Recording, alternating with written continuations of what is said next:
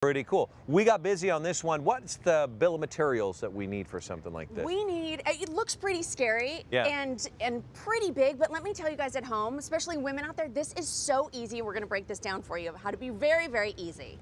But all you need is that this is insulation that we use in our house. This is polystyrene insulation. I'm giving you the information. Yeah. We also we need a few of those 4x8 sheets. Okay. We need a jigsaw, a pencil and pen, not hard things. What's a jigsaw? A jigsaw, I don't have it here, but it actually jigs back and forth like this. Okay. Have you seen a jigsaw puzzle? We're going to show you in a clip in a minute. Oh yes, we have video of that. This right here, this is a heat gun that we also use. There's the jigsaw right there. This is what we did earlier today.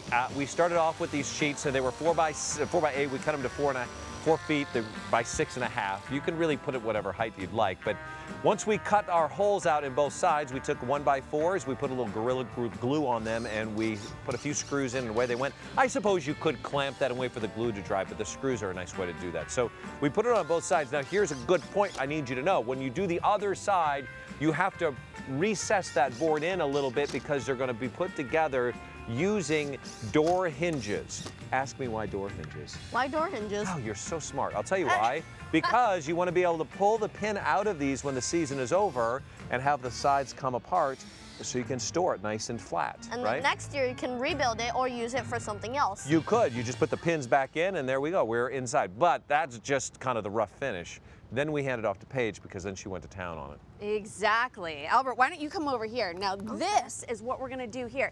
Now since this is actually called polystyrene, so this, you can actually like bend it and, can you feel that? It's kind of soft. Yeah. Well, I'm gonna take a knife. Look at this. So I already cut out a piece. Are you scared that I might get you with a knife? No. Well, we want to keep it back. Okay, perfect. You just go in at an angle, so it's kind of like a V. You just go in that way.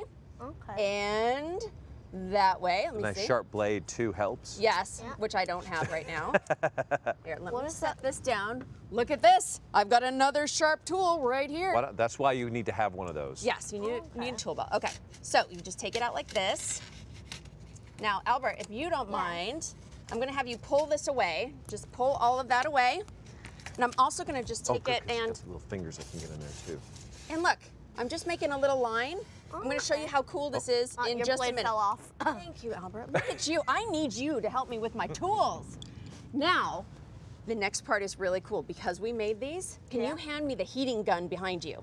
This? Yes, this you can get at any craft store, and this is actually a heat tool or embossing tool. It's black. It's hot without the hot. It's hot. It still is hot. Yeah. But look at how cool. Do you see what it does to the, oh my God. the foam? Isn't that great? It kind of makes it. And you know what? If you mess up, it's Halloween, so that's okay. And remember where I made those tiny little marks? Yeah. Look this. See how they get bigger? It deeper. And it opens it up, doesn't it? Exactly. It's it like makes an it incision. grow. It opens up. Wow. Isn't that cool? You know, this, by the way, just to know, you want to get the dense insulation, not the real thin stuff, because when you cut it, it's going to all flake off and fall apart. Exactly. Does it make it hot? Like, does it make the surface hot? Yes, it does make the surface hot. So if you want to, spray it down with water first. This also helps with texturizing.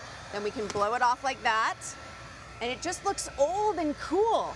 But it's still pink, right? So it still looks like insulation. Yeah. Now this is where unless the fun it was a comes girl's in. crypt. If it was a girl's crypt, then it would be okay if it were pink, right? No, I still think we darken it a little. Yeah. So we take the black, we put that in the lines, and you know what?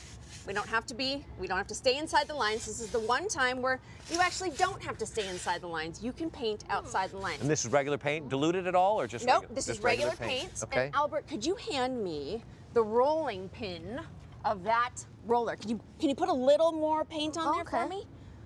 Thanks. I love this when we have kids come and we get extra labor for free. There we go. There you go. Give it that. Okay.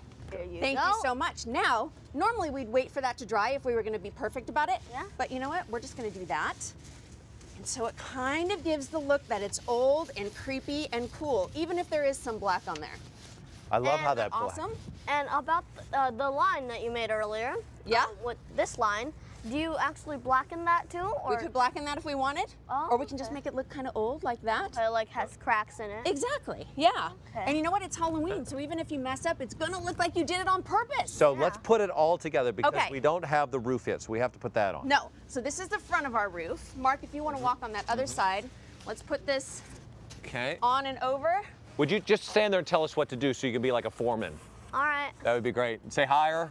Higher. Lower. Lower. Lower. What do you think? Lower. Yeah. Is that lower. good? Yes. And Perfect. that's We do it right? on. Yeah. We're on. Excellent. Good.